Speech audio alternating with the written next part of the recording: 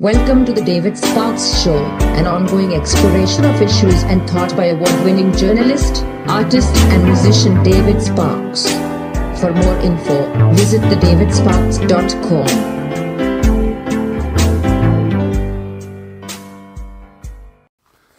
Hello, this is Christie,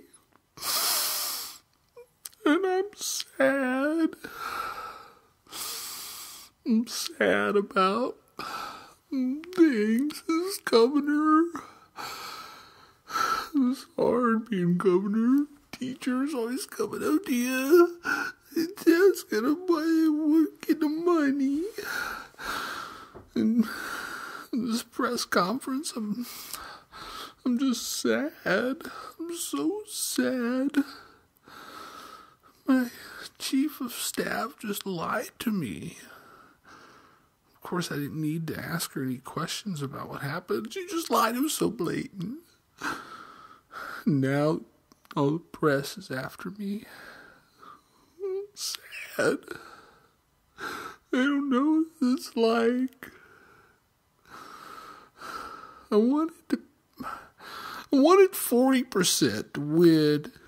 That's how much I wanted to win by in the election. I only got like 25. I only won by like 25%. And I was going to show them that they made a mistake. You don't cross Christie. Welcome back, folks, to the David Sparks Show. And if you have been gazing your eye upon the national circus of news that's been going on in the past week, no one can avoid the visage or the subject of one Christopher Christie, the rotund governor of the state of New Jersey. And, well, you know, Chris was a leading Republican contender, and could be, after all of this airs out here, that I'm kind of thinking that Christie could be the leading Republican contender for a felony, because I ain't buying his story. I'm so sad. I'm Christie. I work hard for the taxpayers, and I'm sad all my people did this to me. You ain't actually buying that load of malarkey, bull dookie docky, are you? I'm not. Here is what I gather from various reports that I've read on the Christie situational circumstance. A few months back, big hubbub happened. Fort Lee, New Jersey. All the cars can't get out. The bridges are closed. The people around Fort Lee are like, what's going on, dudes? They're like, it's a traffic study. And anyway, this happens for 4 days. It ends. There's some hubbub about it. Christie gets asked some questions about it and acts like, what is the big deal? This is not a conspiracy.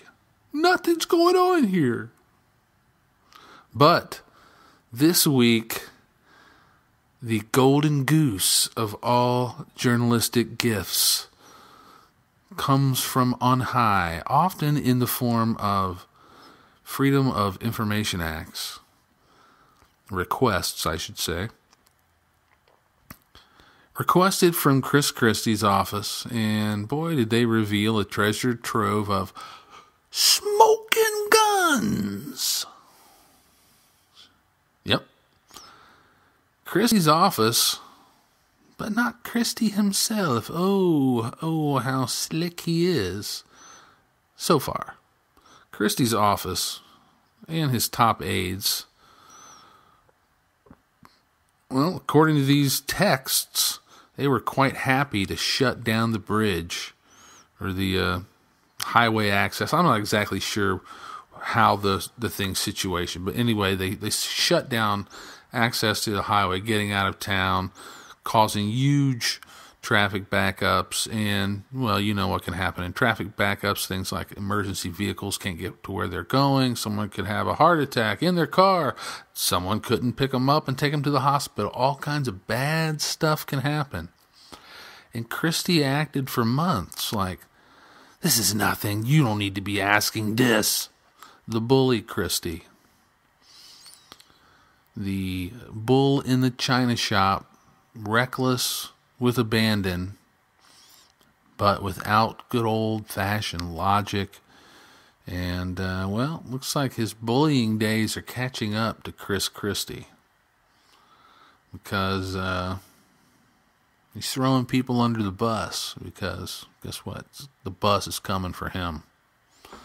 Don't believe for a second any word that guy said coming out of his mouth in that 2-hour Crybaby, I want my mama, I'm such a sorrowful victim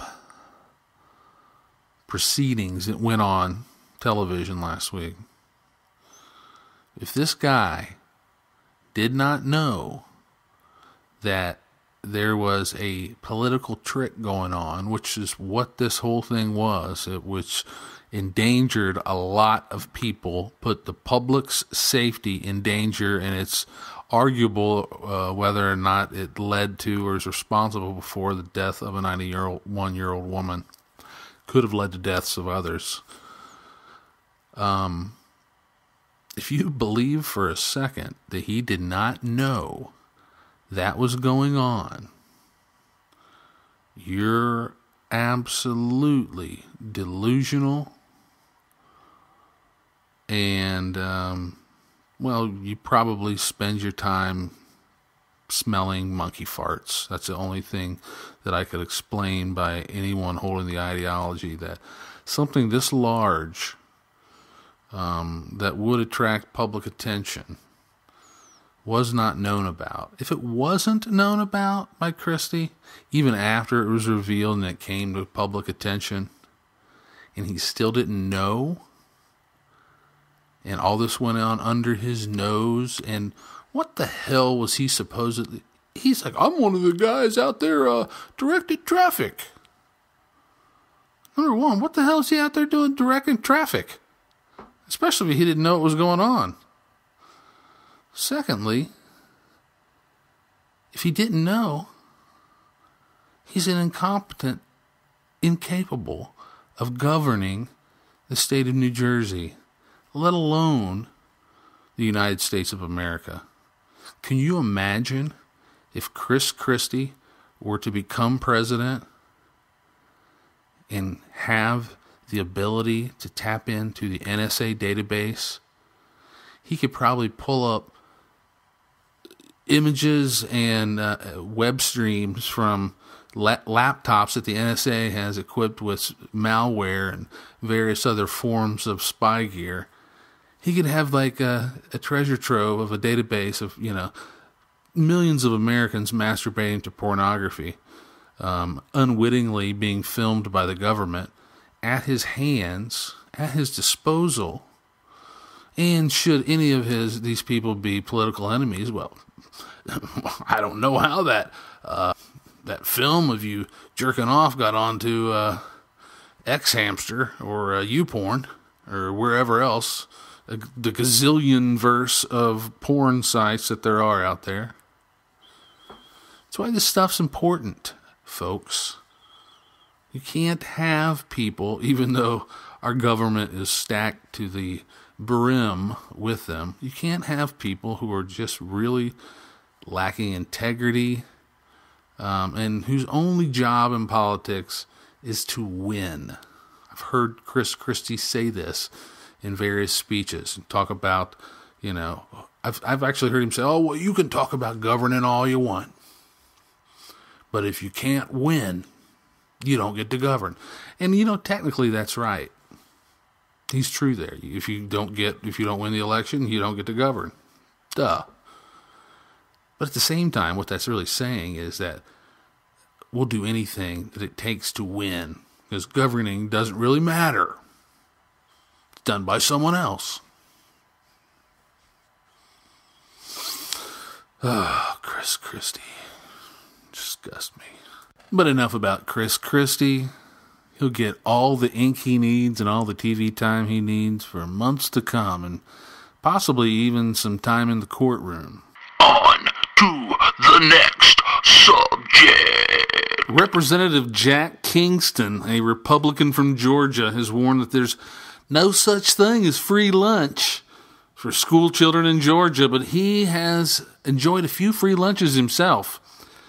An investigation by Georgia's WSAV Channel 3 found that Kingston, who is currently running for Senate, and recently suggested students work cleaning cafeterias in exchange for lunch, had expensed as much as $4,182 worth of lunches for his office over the past 3 years.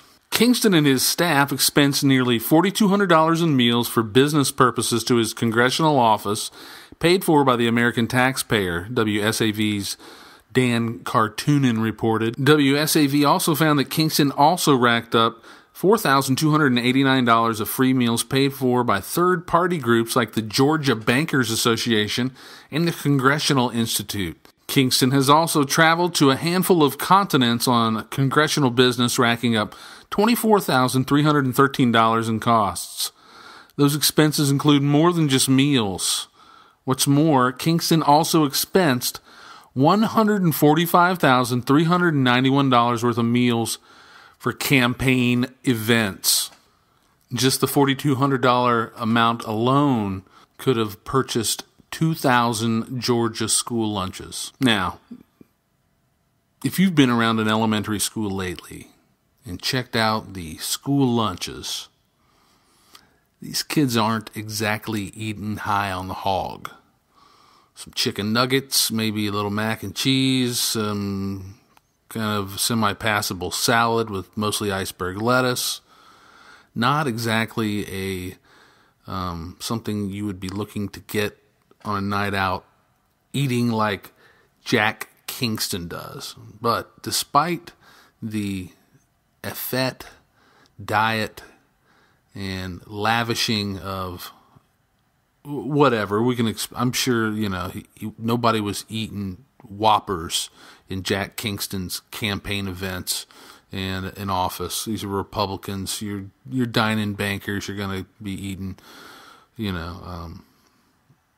what's this fucking shit? Snails.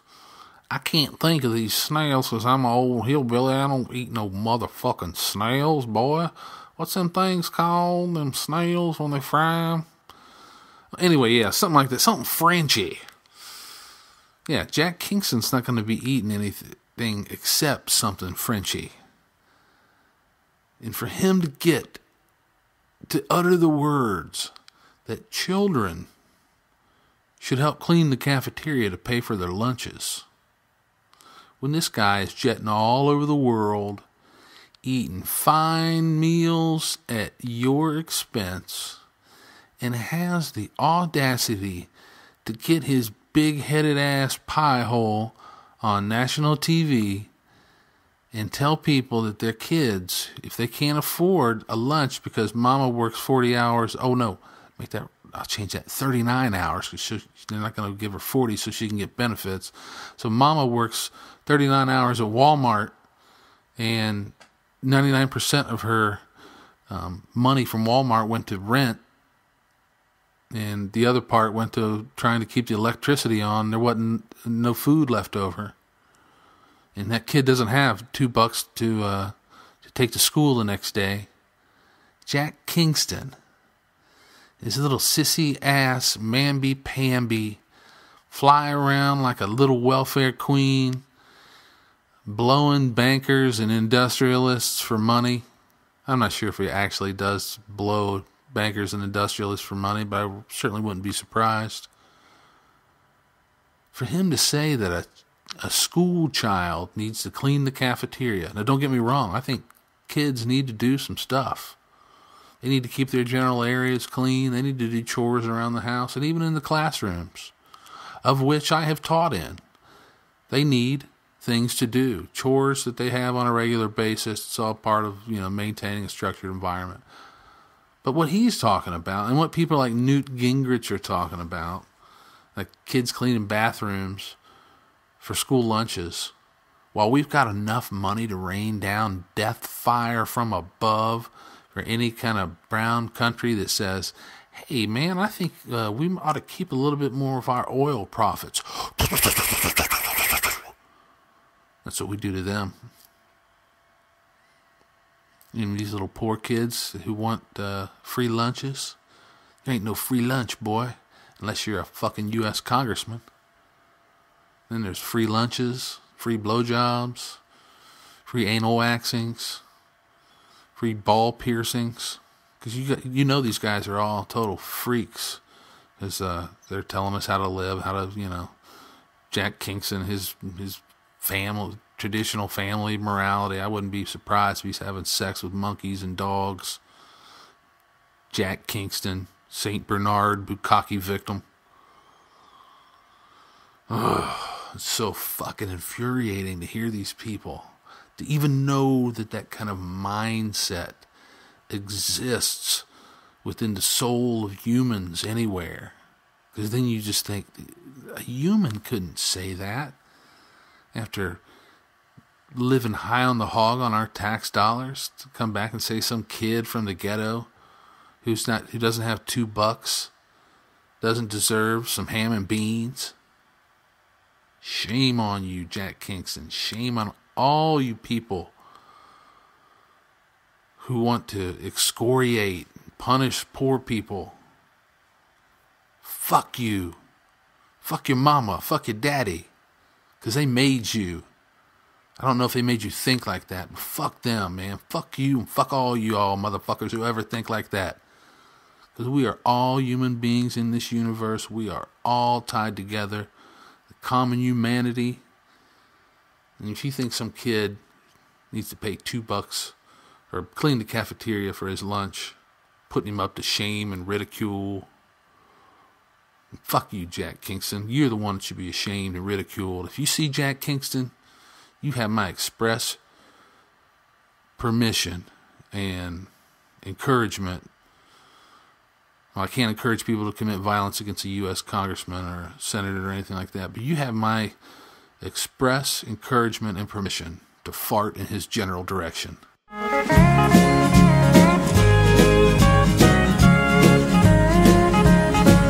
Well, I was born a coal miner's daughter in a cabin on a hill in Butcher Hollow.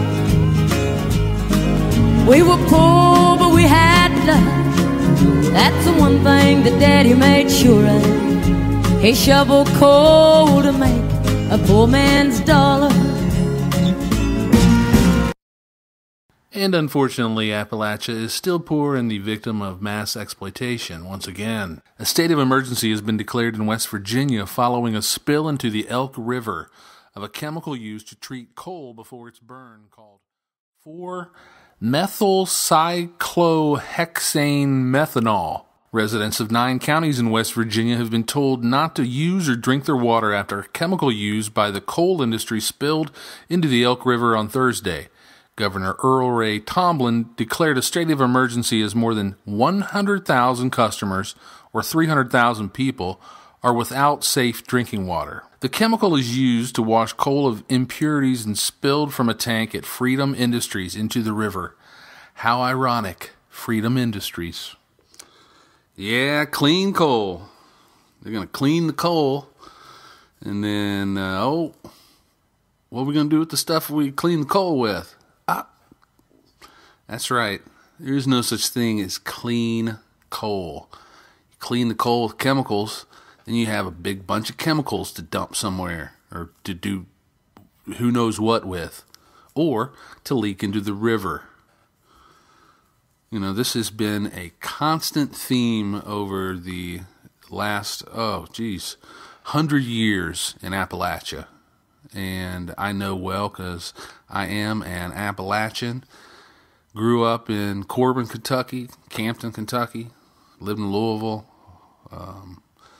My parents live in Frankfort, Kentucky. My relatives all come from down around Berea, Lancaster, Irvine, other places I'm probably forgetting. My mom's listening. But the people of Appalachia, and this continues to this day, continue to be environmentally and economically exploited. And when you think about the mineral riches that have come out of Appalachia, that have fueled the richness and growth of the American capitalistic machine over the last century, Appalachia should be so rife with money. The schools should to get whatever they want in order to do the job that they need to do.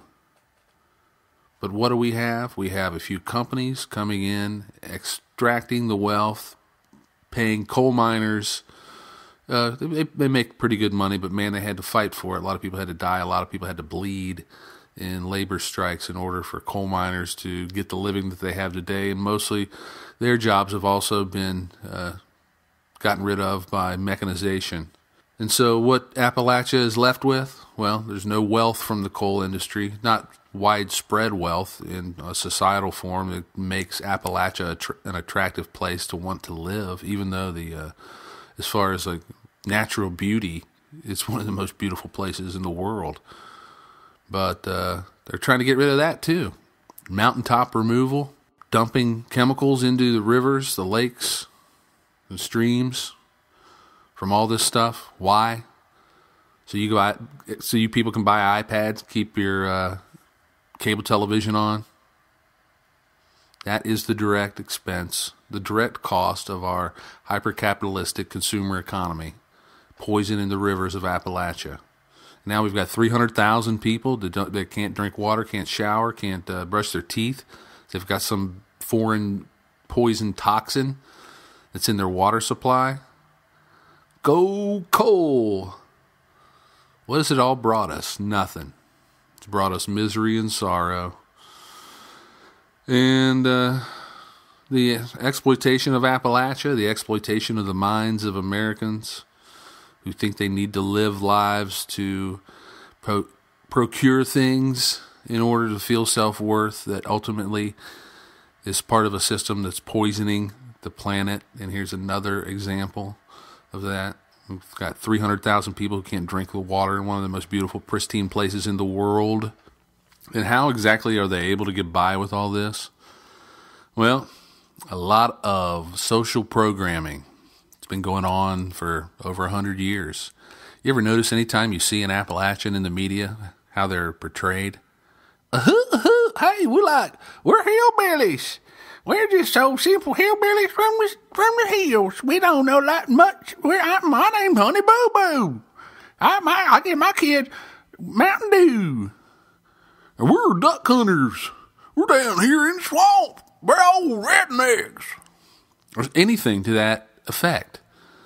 What we're seeing with all this cultural programming, and it always seems to happen amongst areas that have a lot of natural resources to exploit, is the people, the image we're given of an entire swath of people, in this case Appalachians. They're reduced to cartoon characters who, well, cartoon characters can always be exploited. They're not people. They're not humans who have to drink water every day and breathe the air every day and have a clean place and have a good educational system and, good amenities in their cities and towns, such as parks and, things that make life worth living, But if you're able to reduce people through the media to just cartoon characters like, I'm a hillbilly, or same thing we see in the urban areas of our country, I'm a gangsta. All these little cultural archetypes that we're always promoting that we want to believe about ourselves, that I'm a hillbilly, I'm a redneck, I'm a motorcycle free road biker. So all these little cultural archetypes that we believe in as Americans, little characters that we are, when in reality we're mostly hairless relatives of chimps who kill for fun and profit, although that's a totally different subject. What I'm getting at is these things that we believe about ourselves enable us as a society to oppress entire populations, in this case, Appalachians. But it could be another case. We could be oppressing an inner city population by having society look at those residents as mostly crime-addled gangsters, another resource for private prisons. Or perhaps we could make a stereotype of everyone in the Middle East as a turban-wearing maniacal terrorist. Wouldn't that enable us to look at those people as cartoons? That way, when we exploit their oil and rob them of their natural resources, no one will say, hey, that's a bunch of humans you're exploiting there. No, they're just cartoon characters to be exploited and manipulated at our whimsy. So when we tune in to these reality shows that essentially take the most eccentric, most stereotypical person that we could have perpetuate a stereotype of just old simple country bumpkins. When we buy into that crap and say, them hillbillies sure are fun, what we're saying is that those people aren't really humans. They're a stereotype of what we've made. Because the stereotypes are crap. I'm sitting here talking to you. I was raised in Appalachia. I don't listen to banjo music. Sometimes I do, but it's not like a thing for me or anything. I like music from all across the world. I like writing from all across the world. I'm a fan of British literature. I'm a fan of philosophy. I'm not just a simple little Appalachian down here. Stuff's disgusting. We're more than Jed Clampett. You know, we're more than a gangster rapper.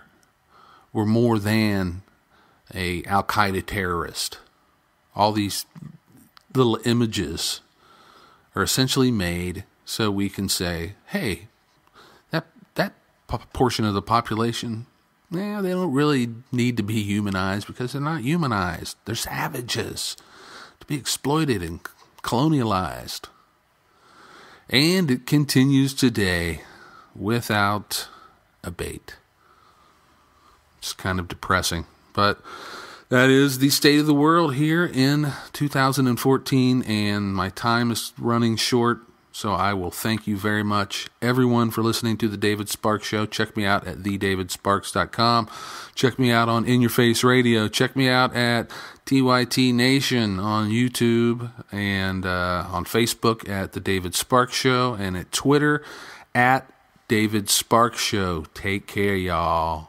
Thank you for listening to The David Sparks Show, an ongoing exploration of issues and thought by award-winning journalist, artist, and musician David Sparks. For more info, visit thedavidsparks.com.